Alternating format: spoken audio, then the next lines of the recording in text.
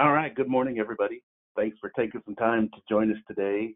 We have a webinar on preparing for the unexpected, creating an emergency action plan for your restaurant, something we don't put enough time and thought into until something really happens, and then it's too late. So hopefully this will give you some good guidance towards getting things prepared before you need anything. First, a few housekeeping notes. This will be a slideshow today, so you can kind of follow along with what we're saying. After the live presentation, the webinar it's recorded, so it'll be available for any time on societyinsurance.com under the risk management and education training, also on Society Insurance's YouTube channel. So if this is something, if you are an agent and have insured, you want to recommend watch it, or if you're a restaurant owner and want to have your management staff watch it, they can always go to the YouTube channel and watch it for free anytime on demand. At the end, we'll have a question and answer period. So anytime throughout the presentation, if you have any questions, you can type them into the questions bar on the control panel, and we'll take a look at those at the end and answer anything we can. We are also coming to you live right now from our remote offices across several different states. So there is the possibility of a technical glitch here or there, or I have a lovely little chihuahua that likes to have a speaking role in every webinar I do. So hopefully not, but please forgive us if there are any little technical glitches. So before we start, just a quick overview of Society Insurance, if you're not familiar. We're a regional insurance carrier that's based in Fond du Lac, Wisconsin. We do business in 9 states. We're in Wisconsin, Minnesota, Illinois, Indiana, Iowa, Tennessee, Colorado, Georgia, Texas. We've been writing workers' comp coverage since 1915, but today we also do property liability, commercial auto coverage, cyber liability, things like that. We really have an extensive knowledge in protecting the hospitality industry in particular. Our specialty is providing insurance for the select business niches with a focus on small details that make the biggest difference. So a little bit about the presenters today. My name is Shelby Blundell. I'm a risk improvement rep with Society Insurance. Been with them since 2010. I have a master's degree in biosecurity and disaster preparedness, so it kind of falls right into our topic today. I am in the Chicago area, but I handle the Northern Illinois and Chicago area work for the company. Today we also have Alex Jones with us. You want to say hi? Hey, my name is Alex Jones. I'm a risk control representative for Society for about 3 years now. My territory includes the entire state of Tennessee. I graduated from Middle Tennessee State University with a degree in risk management and insurance. I'm currently a walkway auditor certificate holder through the National Floor Safety Institute. Passing it back to you, Shelby. All right, then we've also got Susan with us today. Hello there, I'm Susan Lynn. I've been with Society since just February of this year, but I've been in the insurance industry for over 23 years in multiple capacities, from claims to loss control. So risk control, happy to be here. So back to you, Shelby. And we got Jason Kern also. Hello, my name is Jason Kern. I'm a risk control representative with Society. I've been with Society since January of 2023. My territory is Minnesota and northwestern Wisconsin, and I have a master's in risk control and safety management. Passing it back to you, Shelby. All right, awesome. Just a quick disclaimer. You know, today's environment, we have to have a little disclaimer on everything. So let's take a quick look at that, and we will move on. Our learning objectives today will identify common emergency scenarios impacting restaurants, identify steps in emergency response to help minimize those losses, and then review the goals of contingency planning and discuss planning resources. So we'll just start out getting everybody thinking a little bit with a poll question. Let everybody take a second to answer that. How long can food stay safe in a walk-in cooler during a power loss? Is that 1 hour, be 4 hours, C, 12 hours, or D, 24 hours? Like everybody's kind of leaning towards the 4 hours, but a few thinking about the 12-hour window. It looks like most people have gotten their answer in. Looks like most people are saying, 48% are saying 4 hours. Alex, what's your answer on that one? Yeah, so the correct answer is around 4 hours. If the doors are kept shut and you have a good seal on the door. If food is kept at a temperature of 40 degrees or more for more than 2 hours, though, that food will have to be discarded. Okay, so kind of get into power loss. Kind of the poll question is kind of on that topic. Power loss, whether caused by natural disasters, infrastructure issues, or other unforeseen events, can disrupt the heartbeat of your business. Power loss can affect everything from your ability to serve your customers to the safety of your food inventory. So let's talk a little bit about the various causes of power loss. There are about 5 common types of reasons why power outages occur. Kind of the most common is weather related, infrastructure issues, grid overloads, equipment failures, scheduled outages. And so keeping those in mind, let's talk about what to do in those type of power outage events. First, it's always be prepared for these type of events. These are things that you can do today to put your restaurant in a better position to face a power loss. It is important to have an emergency plan, backup power source for important equipment like refrigerators, freezers to save perishable items. Make sure your emergency lighting is installed, ensure all exits are well lit, and food safety protocols to ensure perishable items remain safe to serve. It is important to practice the response to a power outage to ensure that all staff is well trained to face this type of event. So we're going to start talking about response a little bit. So whenever a power loss occurs, always remain calm and prioritize the safety of your customers and your staff. This is when the power loss emergency plan should be initiated. The first step is to assess the power loss. First thing I would do is inform the local power company that your power is currently out and see how widespread the issue is. Depending on how large the power outage it may be, they may be able to provide a rough estimate for how long the outage will occur. So, for instance, if it's just the transformer is blown in your neighborhood, they may be able to get to that pretty quickly and fix it. So the big important thing, especially for the restaurants, without power, the ventilation systems over the hoods or over the cooking equipment aren't able to function. Therefore, all cooking operations should be ceased.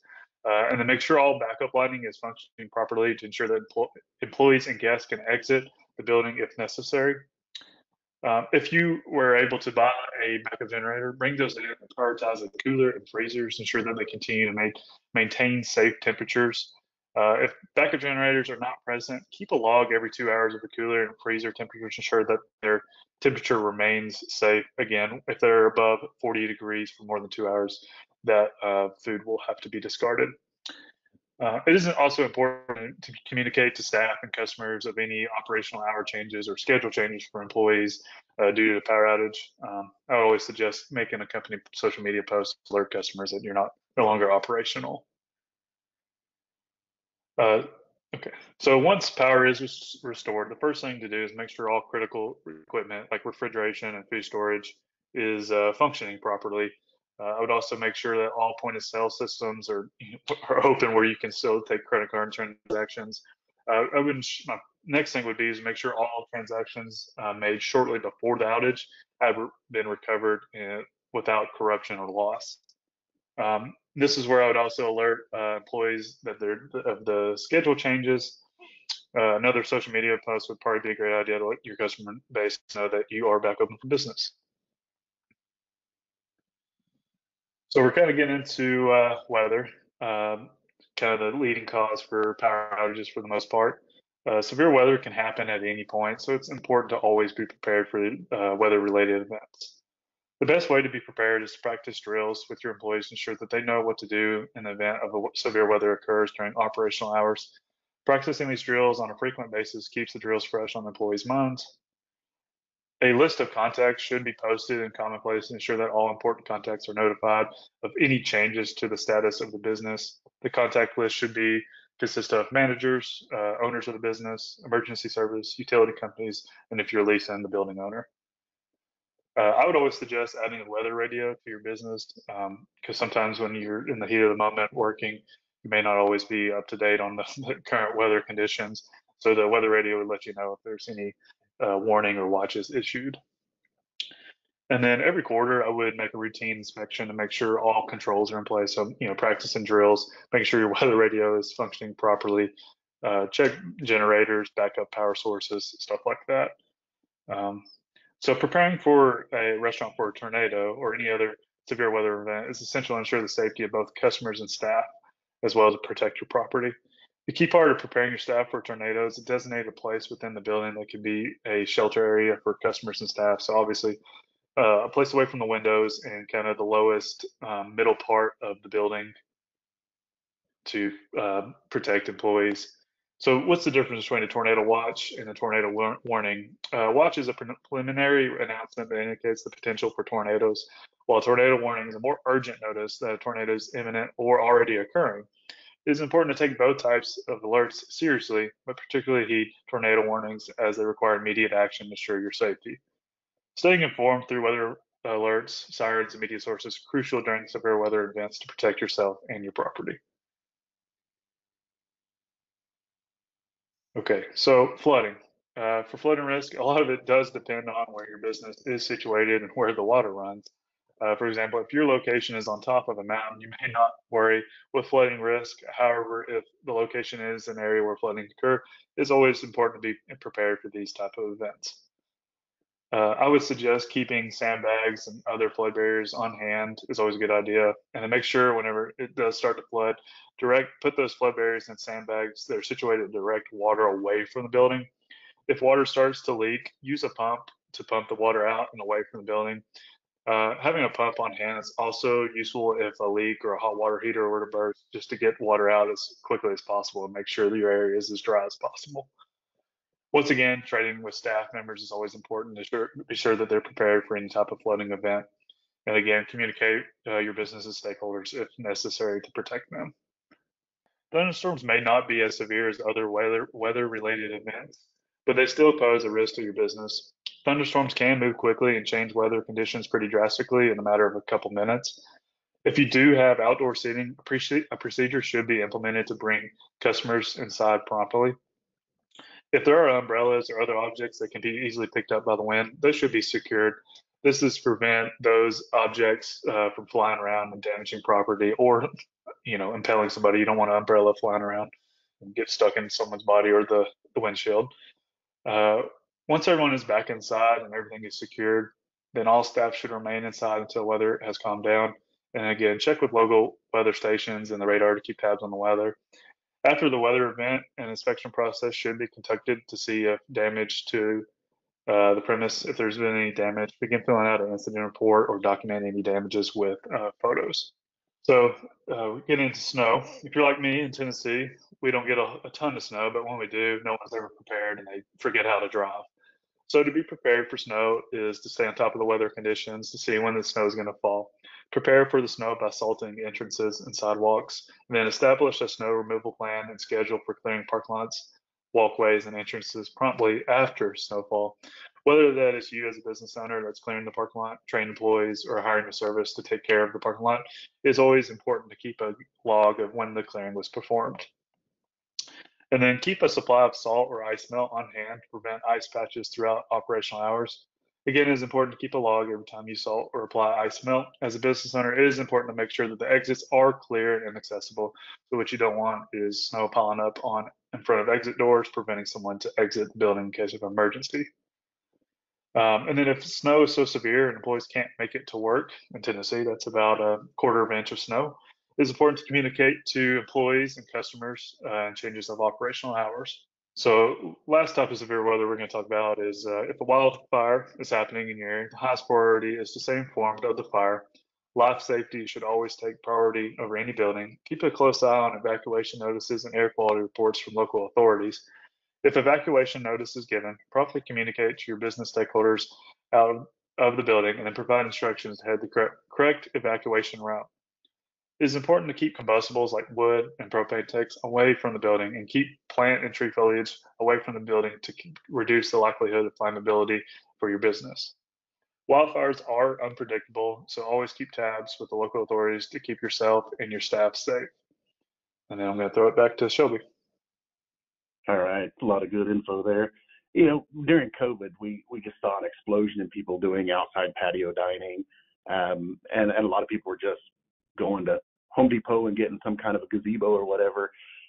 Most cities kind of developed guidelines as to what's acceptable for patio dining, the way that the tents are mounted to the ground and everything. I know the city of Chicago developed a really good thing that each community probably has one, but if anybody wants to go to the City of Chicago's website, there's a really, really in-depth thing on exactly how like tents should be constructed, how they should be secured, all of that, because that just a good gust of wind could take a tent or something like that and really cause problems. So I would take a second to look at something like that and make sure you have everything properly secured and mounted and then using the appropriate kind of tent or gazebo or whatever for outdoor dining. Got another quick poll question. According to the National Fire Protection Association, what % of restaurant fires are caused by the deep fat fryers? They make delicious French fries, but they also make lovely fires that we don't like. I'll give everybody a second to kind of chime in here. Looks like most people are leaning towards 31%. I'll give it another second here and let everybody get a chance to answer. It looks like most people have answered, and looks like most people are saying 31%. Jason, what's your answer on that one? That is actually 21% from the data that I was able to find for that. So I like where everyone's head is at with 31% because it's always better to be more safe than less. So I'm going to talk a little bit about fire damage now. And this is some of the things that I look at when I go to a restaurant location. I'll look at the deep fat fryer, make sure it's 16 inches away from any open flame appliances, and that is usually a gas burner stove. And if it is less than the 16 inches, then is it separated by an 8-inch high shield? And then is there any grease accumulating on any of the equipment or exhaust hood? That's usually a visual inspection. And then I'll also verify that the UL 300 system is inspected per the fire codes and that it has not been red tagged for non-compliance and that it's been inspected within the last 6 months. And then I'll verify if employees know where the UL 300 manual activation device is and if they know that it's different than the sprinkler system if your building has a sprinkler system. And if you don't know what a UL 300 system is, that is the fire suppression system inside of the exhaust hood in your kitchen. So when you're thinking about fire damage in your restaurant, you need to first assess what the loss severity and likelihood of a loss is going to be, and kind of look around and see what your cooking operations are. Are you performing solid fuel cooking, which is wood burning equipment, and that's going to increase your risk for a fire? And then some of the other things could be your wall decor, if your building has a sprinkler system, and then if you're in a multi-unit building, what are your tenants that are next to you doing? And all of those things are going to increase or decrease the likelihood of a fire happening. And then if you are unfortunate enough to have a fire, then you need to look at what was affected. That is going to be part of your response to that. Was it a small area, large area? And that's looking at, was it just in the kitchen or the dining room? What equipment or product was affected, and knowing how easily it is to replace your equipment. And then was the building structure affected? If you're in a multi-unit building, was it just your space or was it someone else's space as well? Was there smoke damage going throughout? And then you'll need to look a little bit into recovery. Is an inspection needed before you can open? Do you know who needs to inspect your facility and how long it'll take to get them out to your property for that? And then your cost and time to fix and build. can you just remodel, or do you have to do a complete tear down and build new? And then do you have a list of contractors already in place for that, so you can call them if you do have an issue with a fire? And then also looking at if you have a food truck or other equipment that can help keep your kitchen open, assuming you had a loss in your kitchen. And then if you are operating out of a food truck and you don't normally have one, do you have a limited food menu that you can use?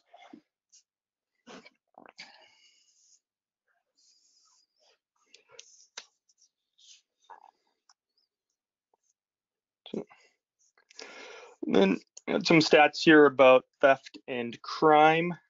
75% of all employees steal from the workplace at least once, and half will steal again. In eating and drinking establishments account for the 8th most common setting for violent crimes, and in 2020 that was over 10,000 violent crimes, which was about 2% of the total of violent crimes. And within that 10,000 number was 76 murders and 5,642 robberies. So after hearing some of those stats about crime, you might be asking how you can protect yourself from property theft. And again, like with fire, you want to look at an assessment. What is the loss severity and likelihood of a loss? Are you in an area that has a higher crime rate? Do you have items in your building that are easily stolen? And then some of the things to help prevent that for theft, you really need to be proactive and have things already in place before you have a theft, such as cameras, and make sure they have complete coverage of both inside and outside of the building. Make sure you have good inventory management so that if there is a loss, you are aware of what is missing. And then indoor, outdoor lighting, background checks. I'm finding a lot of places I've recently visited are getting employees to consent to a background check, but not spending the finances to run the background check. But if they do have an issue, they already have that paperwork signed. So that might be something to think about. And then if your employees know the consequences of theft, and if you do have, or if you think there's a risk of theft, it's always a good idea to have some type of written policy for that, and then go into a little bit of detail of what exactly when you can exactly accuse an employee of theft. Do they need one witness, two witnesses? Do you want to have them on video? And then if you aren't proactive, then you're going to be reactive, which means you already had a theft happen. And then hopefully you have cameras installed, but do you know the length of your camera feed? Is it 30 days, which is the minimum that we like to see, or is it just live feed only? So it's good that you have cameras, but know the length of the data storage. And then make sure all of your inventory is up to date. And then recovery, is it possible to get full recovery costs? And that's more of a question for if you have some items in your restaurant that have maybe sentimental value to you, or if they're unreplaceable, such as sports memorabilia, or I've seen places that have world record animal mounts that can't easily be replaced. So next slide, I'm going to go over some kind of what if scenarios for property theft. So your alarm system was just activated. Do your employees know how to turn off the alarm? Do they know what number, if any, will the alarm company call before notifying the police? Usually there's the alarm goes off, it might go to an owner or a manager, but sometimes if you don't have that set up, it might not ring anywhere. Do employees know the correct response if the alarm company calls them? A lot of times there's a challenge code and an authorization to make sure everything is safe in the facility. And do employees know how to reset the alarm? A lot of times that's a different code than just the entry code. And then do you know if you have any service fees for your alarm system? Sometimes after 2 or 3 false alarms, they'll start charging you. So I'll talk a little bit about property theft. So someone enters your restaurant and they demand cash. One of the things you need to think about for that is, do you even have cash on site? A lot of places are going to very limited or no cash operations. Do you have a policy for employee compliance, which is always a good thing to have? Have your employees been properly trained in how to handle that? And then some of the questions you should also ask is, what if they have a weapon? And what if they're a past employee? Because those are all different scenarios you can run across. And then intellectual theft is something that you might not have thought about before, but it's always good to maybe think about it a little bit. And I got to give the disclaimer: review any intellectual theft concerns with your qualified legal counsel.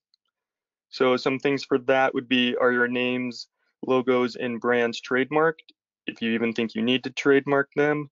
Is your restaurant decor similar to another competitor's restaurant? Or if you have any trade secrets, recipes, prep methods that can be trademarked. Do you have employees sign any confidential agreements?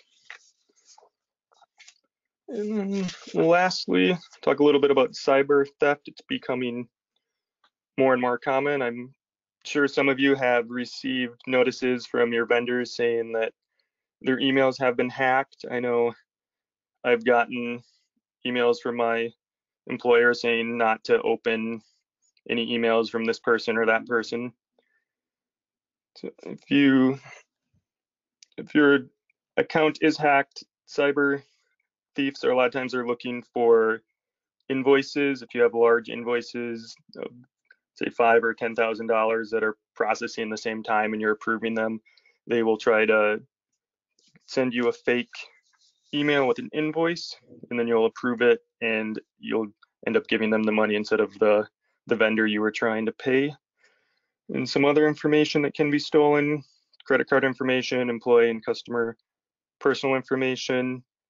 And then also you need to look at if your employee information is posted. A lot of times you'll have a bulletin board, which you might think it's something simple, work schedules, phone numbers, but that's all information that someone could get a hold of and use that for cyber theft. And that goes into social engineering.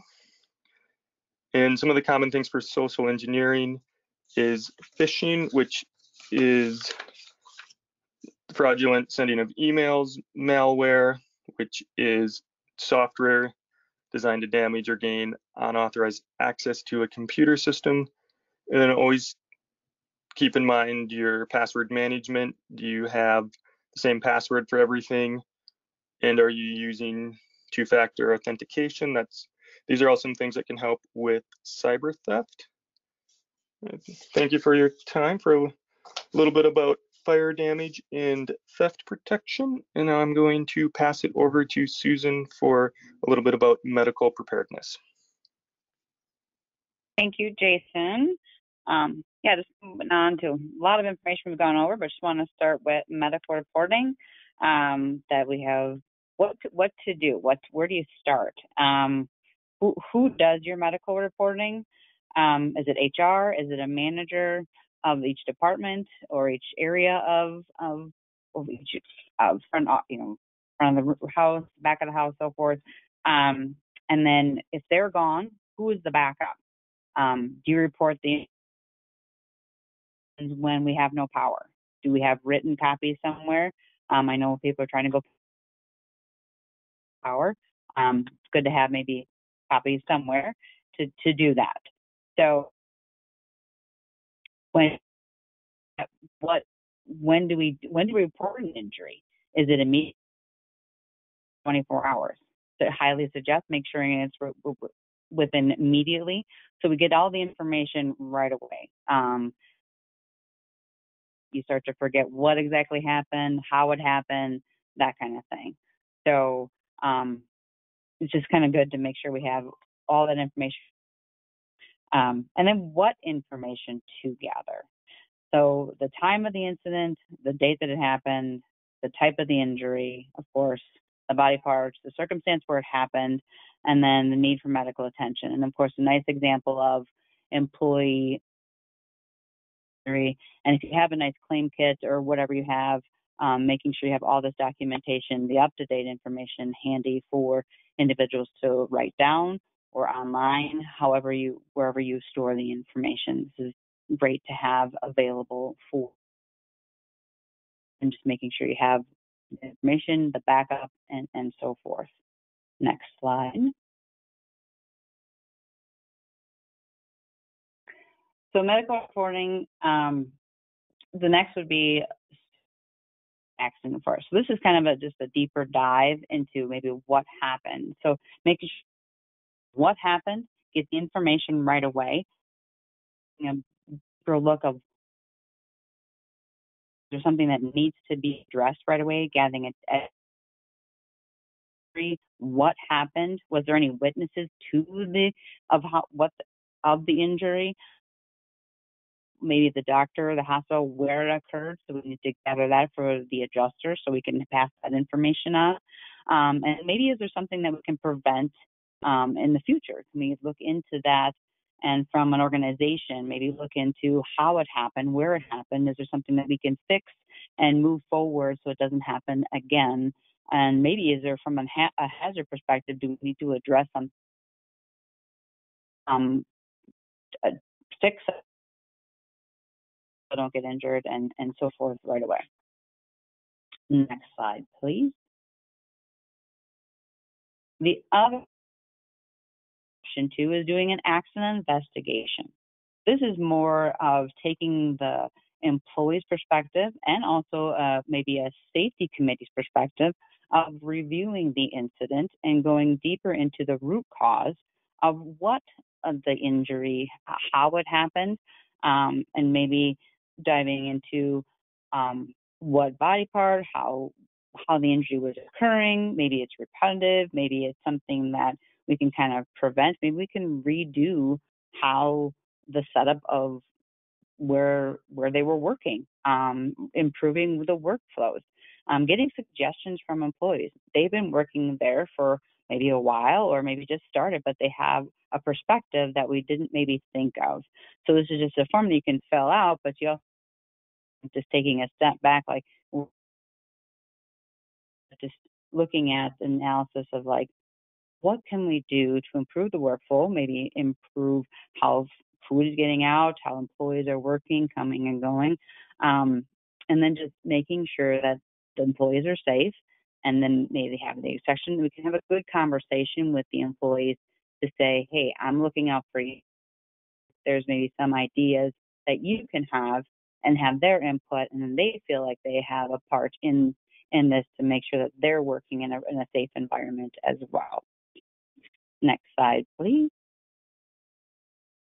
This is a good slide to talk about, just overview the types of injuries that can occur. I know there's probably a few more, but this is the biggest one. Slips and falls is probably the biggest one in the restaurant industry, as well as other industries too, but slips and falls is the top one. Food allergies, medical emergencies from both employees and customers too. That seems to be growing as well, unfortunately. Cuts, scrapes, and puncture wounds, and then sprains and strains, and then as well as burns and scalds too. And then next slide. And then we have medical safety. This is, we're going to take a look at first aid kits. Now, everybody has maybe different types of cooking equipment, so you're going to want to maybe look at what's in your first aid kit, proper supplies that are appropriate for your specific needs. Sometimes you might need gloves, sometimes you might need tweezers. You might not need all of that, what's pictured there, but also looking at what do we need and putting those appropriate items in the first aid kit. And then making sure people are properly trained to use those items, such as maybe an AED that you have on site. If you have one, just making sure that everybody is trained on how to use them, have them on site. Or CPR, if you're going to have, if that's a very great tool to have, and making sure you have, or just making sure you have the equipment or first aid process to go through, either, or whether it's just calling 911 and that's your procedure, having that set procedures in place so everybody knows that that's what we do. That is fantastic. At Society, we also have nurse triage resource that you can call and talk to a nurse to go through some steps in place to talk to a nurse to say, hey, I'm not sure how this injury, it's kind of severe, but I'm not sure if we need to go get treatment or if it's just first aid, we need a Band-Aid. So it's a great resource that we have that you can talk through some injuries that maybe are borderline and so forth. So there are resources out there for you to talk through some scenarios, as well as just making sure that you have what you need that you at your location. So thank you very much. Right. Yeah, it's amazing. The accessibility of AEDs, the automated external defibrillators, have become so much easier to get and have in place, and the save rate on those is phenomenal. They've also made a lot of updates to the recommendations for CPR. A lot of people were scared of getting something, diseases or whatever, from having contact mouth to mouth and stuff. And a lot of the new recommendations are taking that mouth to mouth piece out of it and just doing chest compression. So it makes it a lot easier and stuff for people to do it. So something to think about, having all your staff certified in CPR. They might use it at your workplace or at home or who knows where. I've got another quick question. We'll do this one quick here. What percent of businesses reopen after a disaster? So if they have something like building destroyed by a tornado, is it 15%, B 30%, C 50%, or D 80%? So, looks like a lot of people getting their answers in here. Most people are leaning toward 30%. I'll go ahead and close it. Looks like most people are saying 30%. The actual answer is 50%. So about half of restaurants just don't ever reopen after there's a major disaster. So, it all comes down to your planning and preparedness, and that kind of starts into what I'm going to talk about for just a second here, and that's business continuity planning. We've heard several times throughout the presentation the terms assessment, response, and recovery. It's always about preparedness, then how you respond to it, and how you recover from it. Business continuity planning doesn't have to be a big hassle, but it's something you need to do before disaster strikes. So with business continuity planning, you're trying to minimize your losses of life, loss of property.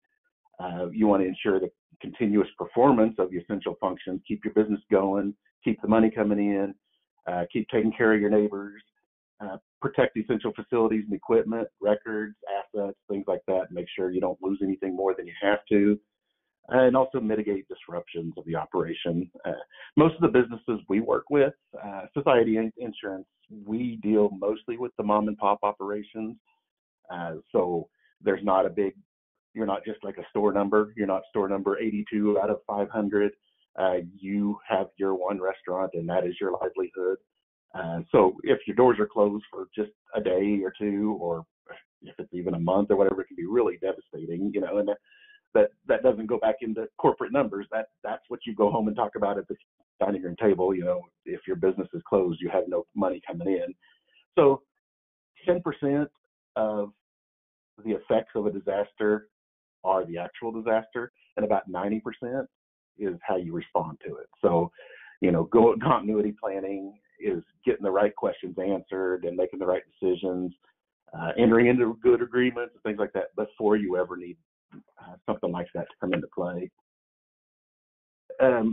Business owners, there's a lot you're thinking about on a daily basis. Got to order your food for the next 3 weeks. You got 2 employees that have just not shown up or quit on you. Busy lunch rush. There's just a million different things going on a daily basis, and so you're not sitting around thinking about continuity planning or what if we have a tornado or whatever. So really the time to do it ahead of time, like right now when you don't have anything going on, so you can be prepared for when something does happen. So it just takes a little bit of time, a little bit of effort. There's also different things to think about. A major regional flood would be a really big disaster, be something that would definitely make the national news. But there may be a lot smaller, like a local power outage that isn't a big news event, but it still totally affects you and your business. So if you're without power, you could lose thousands of dollars in cold storage and take a big hit on your business income. But if you've already thought ahead and made a contract with a local vendor for a portable generator, they can have it on site very quickly, keep you up and running. And there's also a little more of a thought that it's not it is about you and your business, but it's also some neighborhoods, your little grocery store or your small restaurant may be the only source of food for the elderly couple down the street that doesn't have any kind of transportation. So it also is taking care of your neighbor. It also gives you a good reputation when things happen. The news is always going to focus on whoever botched a response, and if you have all of that in place, that just looks good for you. So where do we start with business continuity planning? It doesn't have to be something that's hugely complicated. I've worked with business continuity plans that were hundreds of pages and had lots of legal documents and everything, but they don't have to be that complicated. If you remember the movie The Pursuit of Happiness a few years back, Will Smith was in it. He was playing the role of Chris Gardner. Chris had a major business, and I have a copy of his business continuity plan, and it was one single page. I don't think that's sufficient, but it's more than nothing. So it's just kind of an example that it doesn't have to be a long, very tedious thing. You just really have to start with the very basics and get them on paper.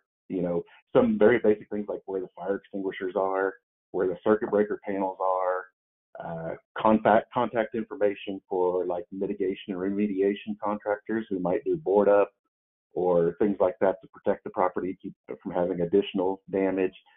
They're really basic things, but they're things that during a major disaster, you don't have time to think about those things. And then there's also the chance that if you're off site, if you're on vacation and you have your assistant manager running the show, they may not know where like the water valve shutoff is, but if they know that they can go grab the business continuity plan and it has a list of all of these things, how to access the sprinkler room, how to shut off the main water, how to all those things, it takes the question marks out of a lot of things. You can you can train them to, hey, grab this book and it has all of these answers before you ever need them. So there's a lot of places to start. FEMA and ready.gov both have templates that you can use, but they're really designed, they're templates that are made for any size business or any type of business. So they're very generic, they're scalable, but I would honestly say they're not designed just for the small mom and pop restaurants like most of you guys are. A good starting point, in my opinion, I did a full webinar on business continuity planning a few years ago, and there's the web address there for our YouTube channel and the link to it. You can go look at that. That would be a really good starting point because I focus specifically on the mom and pop restaurants and bars and grocery stores and things like that. So you're not being lumped into a group that might be a warehouse or different things like that have nothing to do with you. It's more specific information that would be valuable for you guys. So with that, there's also some other resources. We have our blogs. We have a lot of blogs on a lot of different topics, but a lot of emergency planning, emergency response. A lot of them are dive into very specific topics that we touched on briefly today, but they go into in-depth. Also the handouts, societyinsurance.com under risk management. We have lots of handouts under every topic imaginable, but there are a lot of them on emergency planning, emergency response, and how to handle different things like that. So with that, I will see if there are any questions that we've had come in. Let me do a quick check. And first one is, They ask if you had one piece of equipment that seems to be the most important to have on hand in case of a power loss emergency. What would you say that would be? Alex, that was kind of in your section. What would you say on that? Yeah, I definitely would say having a backup generator of some sort, whether it be a gas one or just some larger backup battery bank, just to be able to keep your, I apologize if you can hear my dog, uh, just some kind of source of power to keep your coolers and freezers still functioning properly. Because, I mean, that's really where a big portion of power loss would be as far as the loss goes, is just losing your inventory on food product, because you'd have to wait for it to get shipped back in if you have to discard everything, and then ultimately the cost of losing the food as well. Okay. Yeah, it's always good. And again, that goes kind of back into the business continuity planning. If you can't afford to buy a generator, then now's the time to go find a local contractor that would have one available. And it could even be like a construction contractor that if there's a major storm, they're not going to be doing their construction. So you might be able to make a deal with them that, hey, if this happens, you bring your generator to my place, we hook it up, we keep going. So even if you can't afford one, there's always time for planning now to make it happen. The other one I've got here is they say that they are the manager of a small restaurant, and they've always been curious if they step out of the office and see like an armed robbery taking place, is there a recommended course of action with that? That would kind of fit with Jason's topic. Jason, what do you think? Well, that's a really good question. In general, you always want to be compliant with whatever their demands are and non-combative, and just go along with them. I will say, because they mentioned the armed robbery, I said be non-combative, but if they decide to want to take you off your property location, your likelihood of injury increases quite a bit if you leave the primary building area that they were robbing. And then also, there's so many different variables for a question like that. You might want to reach out to your local police department and see if they have any recommendations or if they can guide you. But in general, be compliant and non-combative. Yeah, that's a topic that you could really talk about for a very, very long time. So a lot of local police departments offer some training and stuff like that, or will work with you if you contact them and say, hey, what would you like us to do as your local police department? And they'll work with you and help train your staff in a lot of places. That is the last of the questions that I had come in. So with that, I will say thank you very much for joining us. I would say one of my key takeaways for everybody is right now is the time to take a minute to prepare for things. Don't wait until something happens. The results and getting back running after a disaster, 90% of it depends on how prepared you are and how you respond. So now when there's nothing happening is the time to consider all of these different variables and get things in place and make it as easy as possible to respond. But thank you for joining us. And like you said, you can go to societyinsurance.com to learn more about the company or to look at any of our resources or our YouTube channel to watch the video of the presentation. But thanks again for joining us. Hope everybody has a good day, and we will see you next time. Thank you.